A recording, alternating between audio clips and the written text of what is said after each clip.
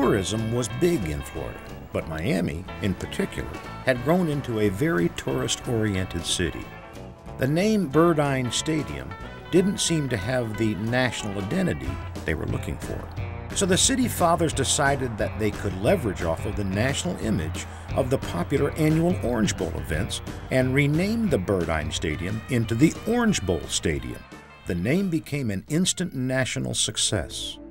With a new decade marching in, greatness in history once again embraced the Orange Bowl. President John F. Kennedy and his wife Jacqueline greeted surviving members of the Cuban Invasion Brigade 2506 on December 29, 1962, after the failure of the Bay of Pigs invasion. I think it's time America started moving again. Survivors presented Kennedy with the brigade's flag. Kennedy's response to the presentation was the promise of its return to the brigade in a free Cuba.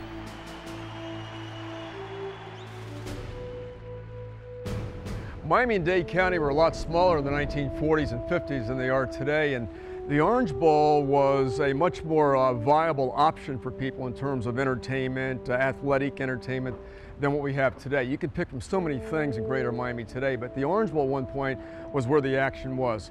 Football games, different exhibitions, fireworks, bands that played here a day after the Orange Bowl Classic was over. We only had one deck on the Orange Bowl until 1947. That's when they double-decked it. And so people came down here for a lot of different events. And I think a lot of Miamians took a lot of pride in this place. We were on national radio every New Year's Day because of the Orange Bowl game. We went to television in the early 1950s every New Year's Day because of the Orange Bowl game. And I think we had a close identity with this Orange Bowl because of its fame and its place within Miami's standing. In 1966, the house that Hurricane football built was about to get a new tenant.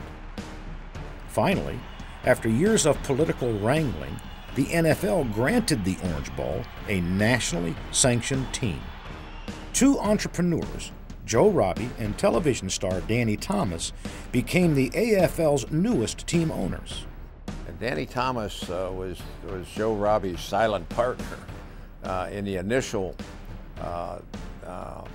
purchase of the Dolphins. Joe didn't have any money. He was a lawyer working in Minneapolis, and he had, I think, 11 or 12 kids at the time, and was making about $25,000 a year. They were awarded the franchise in 1965 to begin playing in the American Football League in 1966. The franchise price tag was $7.5 million, and the ownership group got together after being awarded the franchise and had their first meeting, and they basically sat down and looked at each other and said, okay, now what do we do? Who's going to run this thing? And as my dad used to tell it, they all kind of looked at him and said, hey, you put this deal together, you go to Miami and run the franchise. On September 2nd, 1966, 26,776 people packed the Orange Bowl to watch the first home game played by Miami's newest professional sports team. And so began the passion between the great stadium and NFL football. Orange Bowl magic greeted the team's first kickoff return with a touchdown. Joe Auer sliced through the Raiders' defense for 95 yards.